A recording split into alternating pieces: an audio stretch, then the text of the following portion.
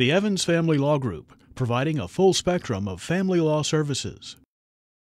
The most common form of name changes that we experience for adults, on the other hand, is through divorce. In particular, wives who want to change their names after divorce and take on their maiden name or maybe other name. It frankly is kind of a painful situation, especially if the wives have carried the name of their husband for a long time. It's easy enough on the court order. The court can simply declare, it's basically a one-sentence declaration that your name was this and it's now changed to this.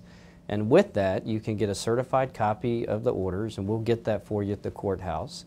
But then you go through the process of changing your driver's license, of changing your Social Security, any other official government documents, maybe passports, voter registrations and things like that. And none of those organizations speak to one another, and so you have to go to each individual organization, oftentimes with a separate certified copy. And so it depends on the person, if they want to change their name, or the wife typically, and if they do, that's the process they would have to follow. Another common name change for adults is when kiddos age out of a family. We recently had a case that involved that, where a daughter, a stepdaughter in that case, had turned 18, was coming on 19, and really had a troubled relationship with her real biological father. Had spent the last 8 years being raised by her stepfather, had a very special relationship with him, and as a Christmas present to him, she came and hired me.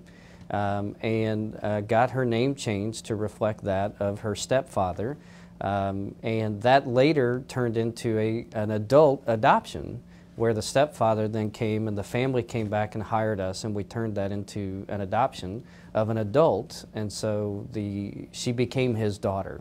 And so, but that's another common circumstance where folks might want to change their names, is if they age out and they become an adult, or emancipate, as we say under the law. They can come and petition the court for themselves to change their own name. When life's path takes an unplanned turn, call the Evans Family Law Group for a consultation at 628-2550. The Evans Family Law Group, providing a full spectrum of family law services.